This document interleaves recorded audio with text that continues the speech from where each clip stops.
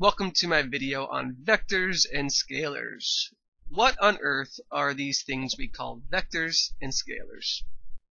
Well, first let me introduce you to vectors. A vector is a quantity that has magnitude and it has direction. Now when I say magnitude means the size of something. So with a vector quantity, we know the magnitude or the size, and we know the direction it's moving towards. Now let's talk about scalars. A scalar quantity only has a magnitude.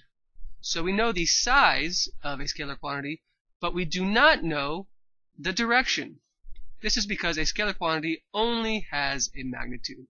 So let me show you some real life examples, and I think this will all make a lot more sense. Now for our first example, let's say we are going on a road trip. And during this road trip, we travel a distance of 300 miles. Now the direction in which we travel is not given to us. We do not know if we traveled 300 miles north or south or to the right or to the left. The direction is not given to us. The only thing that's given to us is the distance or the magnitude of how far we traveled. So therefore, distance is a scalar quantity because it only has a magnitude and the direction is unknown. But let's say, for example, the direction was given to us. So let's say we traveled 300 miles to the right. This is what we call displacement. Displacement is just another way of saying distance, but with displacement, the direction in which the object is moving must be given. So because we know the direction, displacement is a vector quantity. Displacement has a magnitude, which in this example is 300 miles, and displacement also has direction, which in this example is to the right. So I hope this gives you a better idea of why displacement is a vector quantity and why distance is a scalar quantity.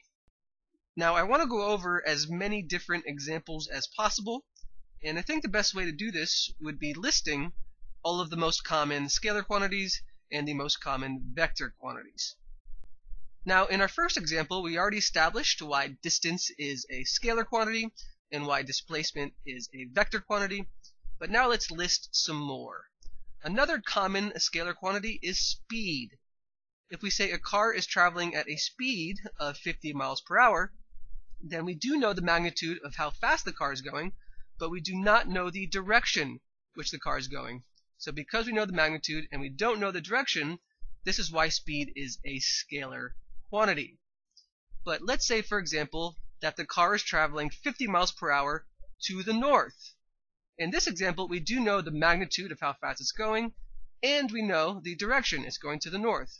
This is what we call velocity. Velocity is a vector quantity because we have a magnitude and we have a direction. Now some other common scalar quantities are time and temperature. They both have magnitude, but they do not have a direction. And some other common vector quantities are acceleration, force, and change in temperature. All of these do have magnitude and they also have direction. So I highly encourage you to think about all of these units for yourself. Think, do they just have magnitude or do they also have direction?